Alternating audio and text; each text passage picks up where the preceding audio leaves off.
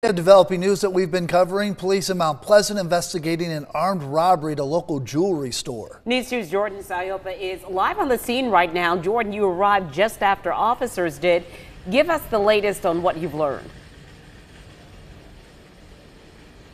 Well, Carolyn, Brendan, police say the armed robbery happened here at Sandler's Diamonds in Time here in Mount Pleasant. Officers were here for about 2 hours. They did wrap up the scene. It is clear, but as you could probably tell behind me, the jewelry store is closed for the day. Now, we want to show you some video from the scene earlier today. We just received an update within the past hour from the Mount Pleasant Police Department, giving us more details about this armed smash and grab robbery here at the jewelry store off of Houston Northcutt.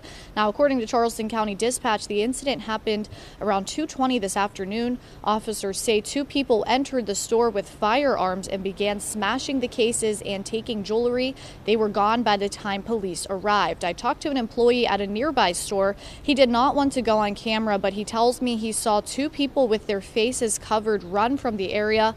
I also talked with another man who was in the area at the time. Here's what he says he saw.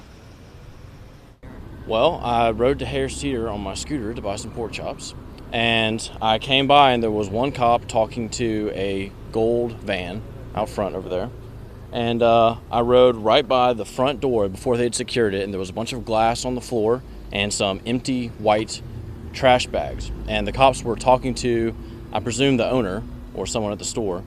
And I noticed that there was a whole bunch of glass cases, but only one of them was smashed.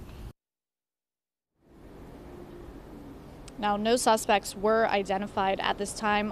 The Mount Pleasant Police Department is asking anyone with information to contact them. Reporting live in Mount Pleasant, I'm Jordan Sayopa, Count on 2.